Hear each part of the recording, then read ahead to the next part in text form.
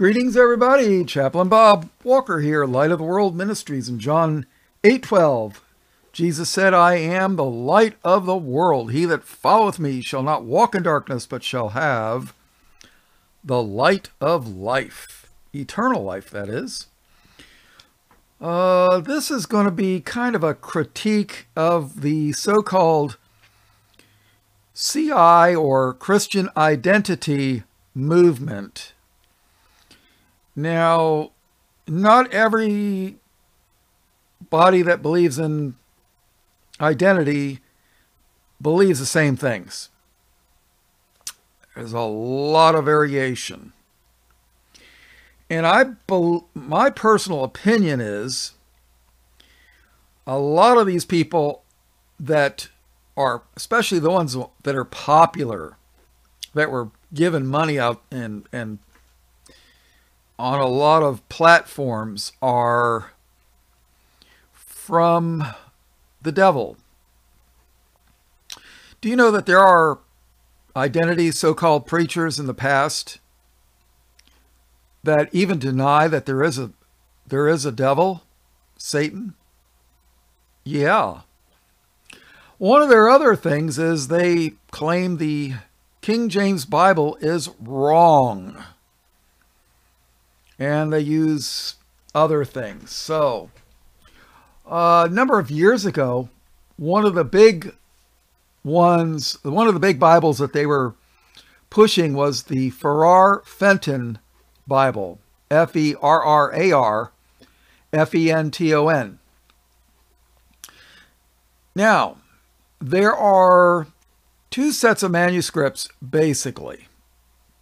You could use the Vatican Catholic minority manuscripts, or you could use the majority Greek church manuscripts. You ever heard of Thessalonians, Colossians, Philippians, Corinthians? Those were Greek cities with churches that Paul wrote to. The New Testament was written in Greek, not Latin. In the past, you ever heard of the Spanish Inquisition? Yeah, well, it was a converted you-know-who in Spain that killed Christians that dared to have a copy of the Bible. And they try to keep people from even having a Bible in their own language. And you're going to run to these people for their manuscripts to use for a Bible? Really? I don't think so. Well, I mean, you can if you want to. But the only two Bibles that I know that use the Greek majority texts in modern times, not in times past, but modern times, is the Geneva and the King James Bible. And a lot of people will, those of the so-called identity flavor, will say, oh, the King James is wrong. It's an error. It's no good. Now, the Farrar Fenton has fallen out of favor in the last, 10, 15, 20 years. But he used the Vatican manuscripts. He also trusted a couple of occultists by the name of Westcott and Hort, which all your modern Bibles use Westcott and Hort. They dabbled in the occult. They believed in Darwinian evolution and Mary worship. Fenton was not a Bible scholar. Then again, neither is Fink of Christogenia, who made his own Bible. If you get on his bad side, he'll cuss you out and ban you. That shows the fruit of the Spirit. Even though he's got some good information on that site. But Fenton even went so far to say that Jonah was not swallowed by a great fish or a whale. Oh no, that was the name of the ship that he was on. It was called the Great Fish. Isn't it funny that Jesus says that Jonah was in the whale's belly for 3 days and 3 nights? Huh. I guess Jesus didn't know that was the name of the ship, huh? Oh, yeah. In his notes on Jonah chapter 2 and verse 1, Fenton wrote, Great Fish was the name of the ship, mistranslated whale in the version of the Greek translators, whose blunder has been repeated by all subsequent translators in all languages, to the perplexity of their readers, until I decided to go back to the original statement of the prophet in his own Hebrew. For our Fenton. Quote and unquote. In Matthew 12:40 in the King James, Jesus speaks and says, For as Jonas was 3 days and 3 nights in the whale's belly, so shall the Son of Man be 3 days and 3 nights in the heart of the earth. So am I going to believe Farrar Fenton, or am I going to believe Jesus? Boy, that's a tough one. So Fenton was a businessman, not a scholar of the Bible. And trust me, I do not claim to be a Bible scholar by any stretch of the imagination. So why are we going to run to Vatican manuscripts to get your Bible? You know, the people that killed people, the fake church that killed people for daring to put the Bible languages into the common man's hand. They translated the Hebrew and the Greek so that people could read it in German and English and other languages that I'm not too familiar with.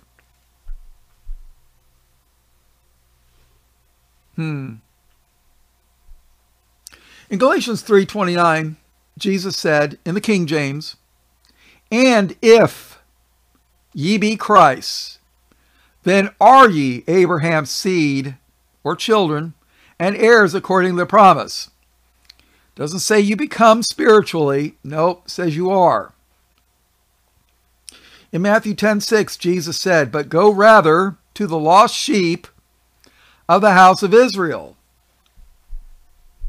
Okay. Not the whole world. Did you ever notice Paul never went to India? Paul never went to China. Paul never went to Japan. Paul never went to Mongolia. Never went to India. I wonder why that is. He never went to Mexico. He didn't go to the Congo. Where did he go? Greece. What a coincidence that the New Testament was written in Greek. Or is that a coincidence? Yeah. So, Farrar Fenton, all I know is all the people that he acknowledged as his mentors, I guess you could say, were all heretics. And you want to trust Farrar Fenton? Really? But another thing, too, is the some of the so-called identities, so-called preachers use the NASB, the New American Standard Bible. If memory serves me correctly, there is a Catholic version of the NASB. It uses the Catholic manuscripts.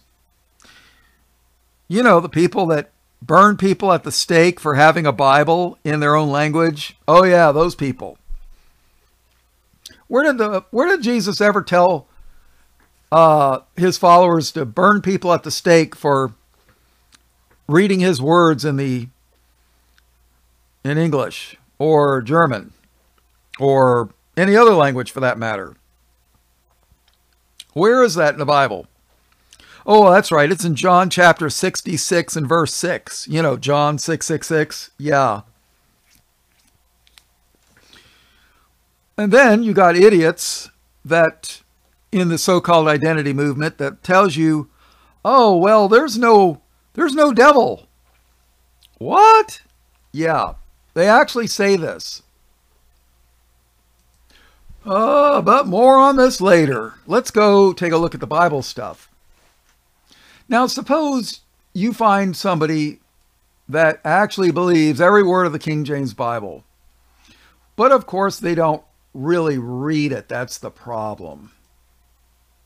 So,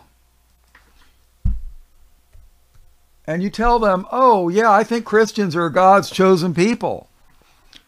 And of course, they've been taught from the beginning, first time they entered into a Baptist church, that the Antichrists are God's chosen people.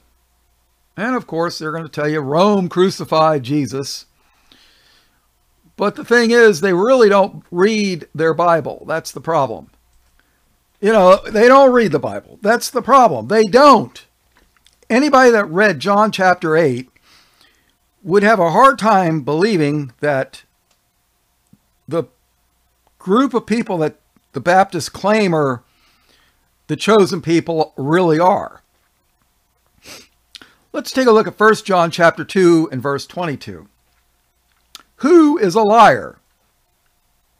But he that denieth that Jesus is the Christ. Christ is just a Greek rendering of the Hebrew word Messiah, the anointed one. So who is a liar? But he that denieth that Jesus is the Christ. He is Antichrist that denieth the Father and the Son. Is there a specific group of people in this world that deny that Jesus is the Christ? Yes, there is. And there's millions of them in the Middle East and in New York and Los Angeles. So, because if they believed in Jesus, then they would be Christians. But in verse 23, we read, whosoever denieth the Son, the same hath not the Father. But he that acknowledgeth the Son hath the Father also. So basically, Baptists will tell you that the Antichrists are God's chosen people. But when you run around saying, well, King James is full of errors, they're not going to listen to you. And the thing is, just because you do not understand something doesn't mean it's an error. Sometimes the Lord hides things in the Bible so that we have to dig them out. You know, that's why Christ spoke in parables. So that the average Joe, who really wasn't looking for the truth, but a lot of people followed Christ because they were getting fed. They wanted those fishes. They wanted that bread. They were following him for a free meal. Not because they really wanted to listen to what he was teaching.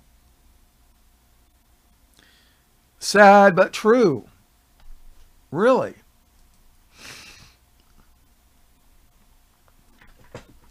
But when you start telling everybody the King James is in error, the Baptists are not going to listen to you. But then again, they don't read their own Bible. So, you know, if they did and read John, like I said, read John chapter 8, they would question what the so-called pastors are teaching them.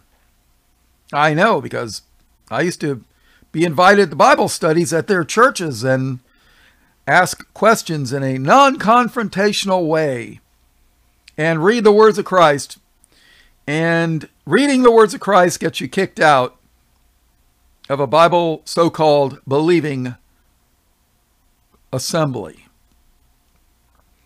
Of course, Bob got kicked out of Sermon Audio, audio website where they post so-called sermons from so-called Christians for quoting Jesus, condemning a certain group of people.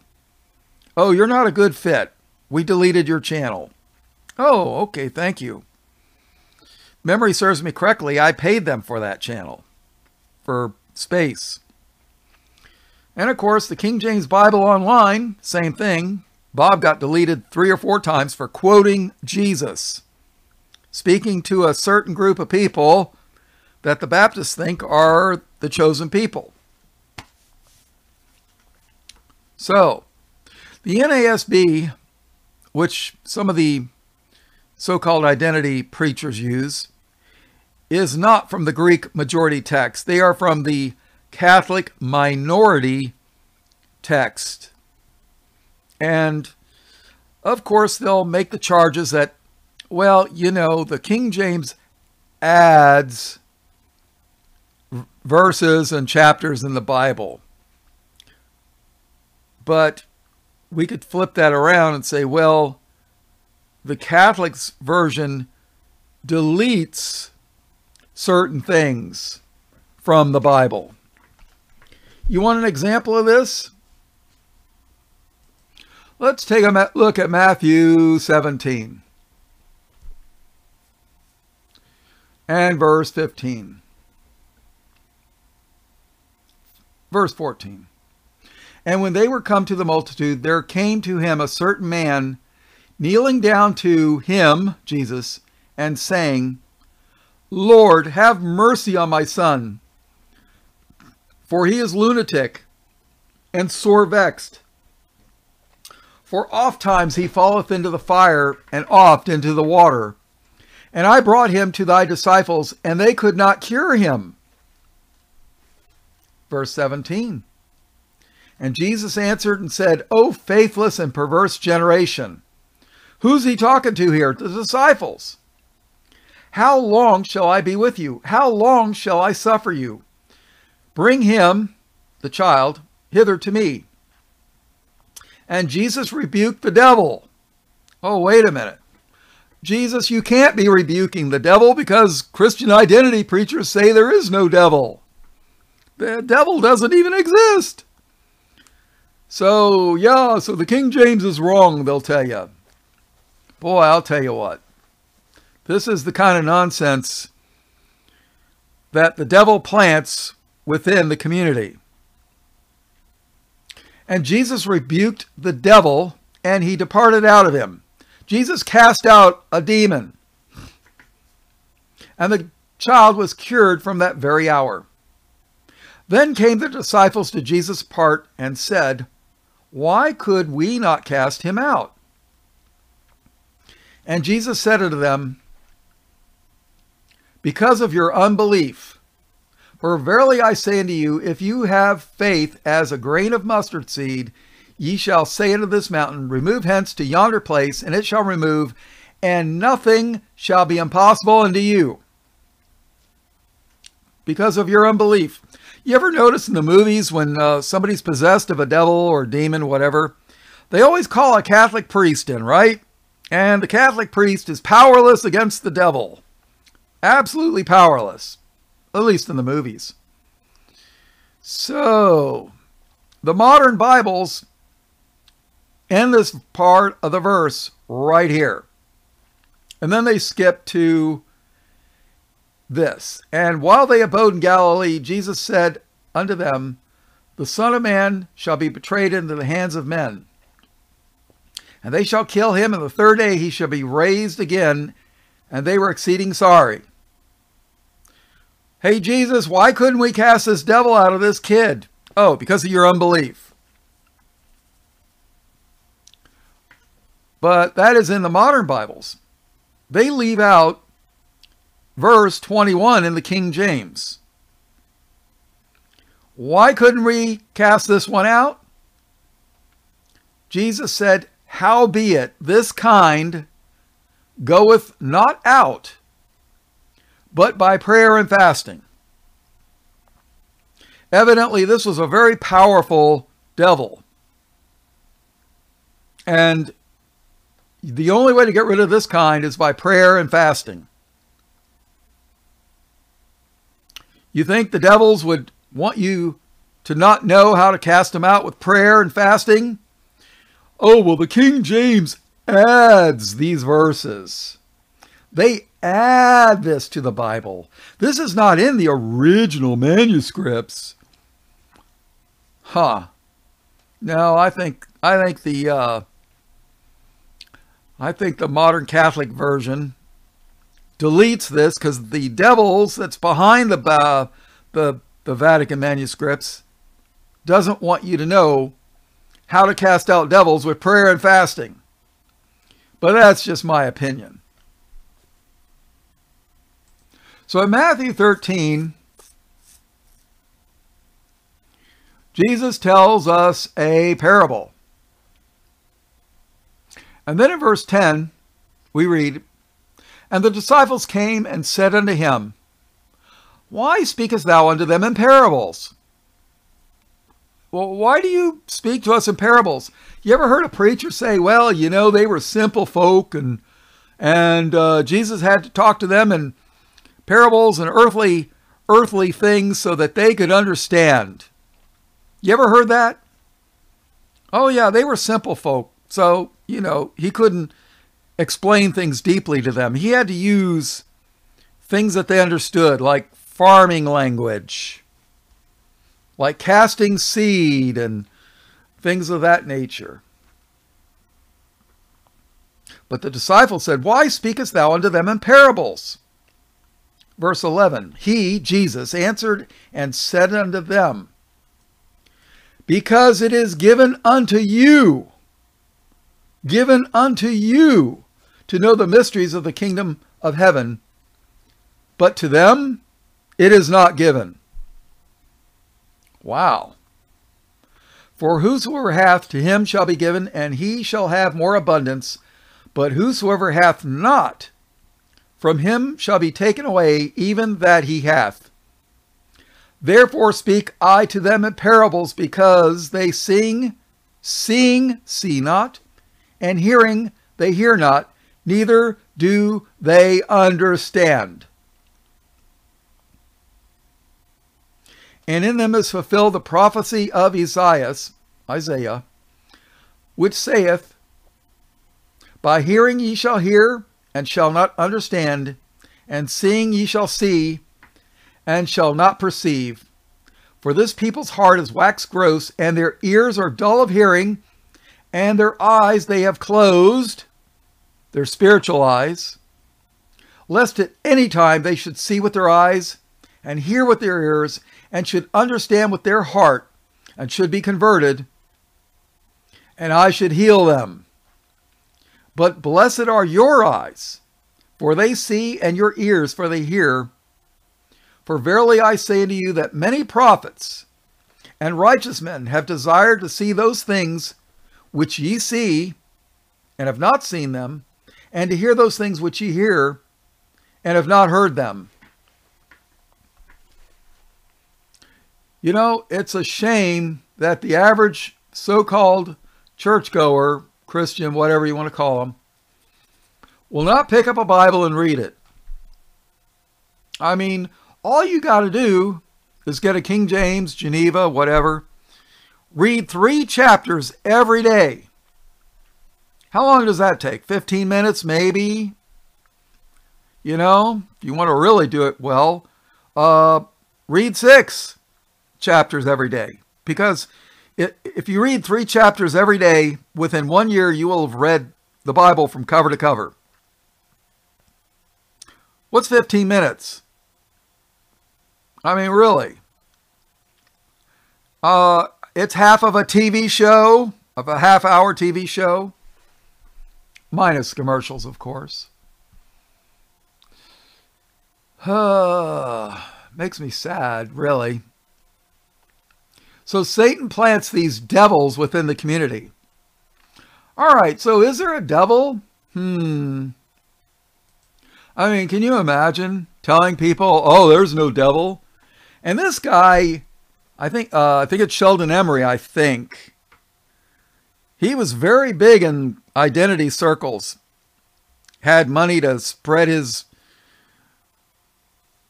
teachings far and wide. Matthew 9:32, and they went out, behold, they brought to him a dumb man possessed with a devil. Oh, the devil doesn't exist, right? Wow. Oh, I forgot. The King James is in error. Oh, yeah. In Luke chapter 4, you can read it in the King James. The devil was tempting Christ. Oh, that really wasn't the devil. That's just our evil nature. So basically, these devil deniers are saying that Christ was tempting himself with his evil nature. Think about it. Did Christ have an evil nature that was tempting himself? This is the kind of foolishness that, Matthew 4:1, then was Jesus led up of the Spirit into the wilderness to be tempted of the devil, the non-existent devil. It doesn't really exist. Wow. So all these times that they cast out devils, something that doesn't exist.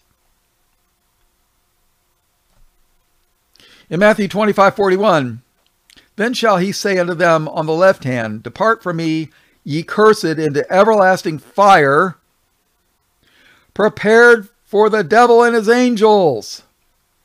Prepared for something that doesn't even exist. Wow. This is the kind of nonsense that the devil's kids put out so that when people do hear the identity message, oh, well, the Bible you believe in is wrong. There's no devil. Let's go run to the Vatican for our Bible. I mean, this is why they consider them heretics. And pretty much they are. There's very few identity people that I actually consider, how would I say, sound doctrine. Oh, yeah. How about Revelation chapter 20, verse 1? And I saw an angel come down from heaven, having the key of the bottomless pit and a great chain in his hand. And he laid hold on the dragon, that old serpent, which is the devil and Satan. Oh, wait, the devil and Satan don't exist. And bound him 1,000 years, and cast him into the bottomless pit, and shut him up, and set a seal upon him, that he should deceive the nations no more, till the 1,000 years should be fulfilled. And after that, he must be loosed for a little season. Let's go to Revelation chapter 12. Verse 7. And there was war in heaven. Michael and his angels fought against the dragon, and the dragon fought his angels. What? Oh, there's no devil. And prevailed not, neither was her place found any more in heaven. And the great dragon was cast out, that old serpent called the devil and Satan. So what? Michael was fighting against himself and his angels? Really? This is the kind of idiocy that is in the so-called identity movement. And the great dragon was cast out, that old serpent called the devil and Satan, which deceiveth the whole world. He was cast out into the earth, and his angels were cast out with him. Oh, but the devil doesn't even exist, they'll tell you. Wow. It's no wonder the movement was dying. And then you got the Worldwide Church of God, so-called, Herbert Armstrong. He taught that the Antichrist were Judah. Seriously, he did. Oh yeah, we're the 11 tribes, the English people. But the Antichrist, those are really Judah. I don't think so. But and you got a lot of different other flavors too. I can't even name them all, but it's just sad that people don't read their book that people died for. People died to give us the Bible in our own language. William Tyndale, he was born in 1494. He was murdered in 1536. He was a scholar from England. He was actually a linguist, which is a language scholar, by the way. Do you know he translated the Bible into English, and you know what his reward was? Being burned at the stake for daring to give people the Bible in their language. And his work was used extensively for the King James. I mean, unbelievable. So the Catholic Church burned him. So, yeah. So let's run and use the Catholic Church's manuscripts. I don't think so. They were the ones that tried to keep you from having the Bible in your language. And, of course, there's a group called the A. And then there's the next letter would be D. And then the third letter would be L. And this group, if you don't know who they are, you should look it up, claims that the Vatican supports them in all their endeavors. Yeah. Yeah. Let's just say that group is a group of antichrists. So, you know, there's a couple of groups. There's a group called the Temple Mount Faithful and the Temple Institute. Two different groups. Their entire purpose of being is they want to build a temple. And they want to reinstitute animal sacrifice as mentioned in the book of Leviticus.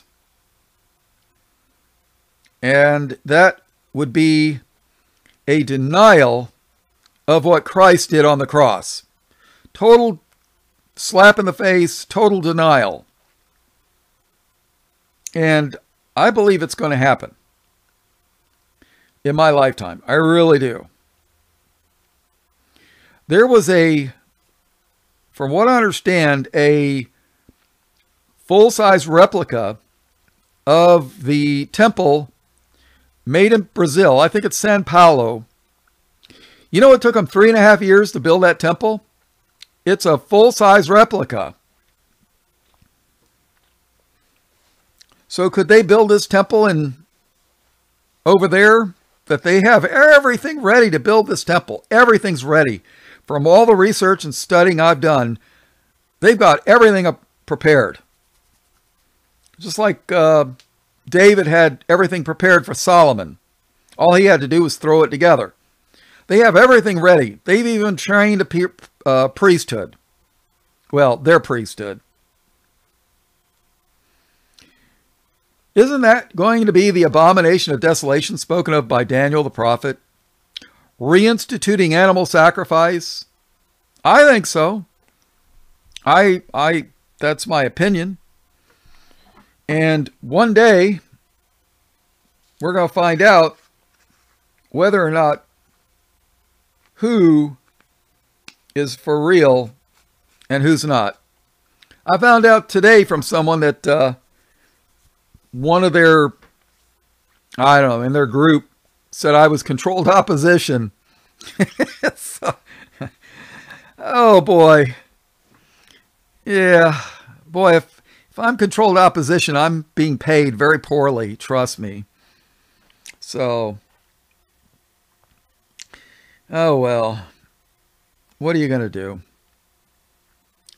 All I know is I'm just one guy trying to bring the light of Christ to the remnant flock. I mean, like I say, I don't do this for money. Once in a while, somebody will send me a little something. That's nice, you know, because, hey, I buy my own microphones. I buy my own computers. I buy everything I need for this ministry. So-called, I guess you could say. You know, I don't have any sponsors. And those of you that helped me in the past, thank you very much. You know, a good computer is expensive. Yeah. But, yeah, I don't know. It's just sad when I look at things, you know. But I know one day, when I'm finally kicked off of socialist media, that I'll know it's my time to do something different. And I've always noticed with the Lord, when one door closes, another door opens. I've always noticed that. So, which is why I always try to keep my channels up as long as possible. And like I've mentioned in the past, if anybody's interested in getting my work on an SD card or a USB drive, let me know. Let me know. You know, you can write me at Palm, like a palm tree, P-A-L-M, Palm Beach, like next to the ocean, B-E-A-C-H, weddings with an S, like getting married, Palm Beach Weddings at gmail.com. And at least 128 gig, at least. But not only that, try to get me at least a version 3.1. Boy, I you know, they don't cost, it's $15. And people will say, oh, I can get this one for $11. I'm going to save $4. And then it takes me 7 or 8 hours to load the thing on the slow drive. Don't do that. Come on, spend the extra $4. I'm giving you all this information for free. I mean, come on. So, I even pay for the postage. I mean, come on. So, all right, well, all blessings, praise, glory, and honor. I hope you learned something. In Jesus' precious name, amen.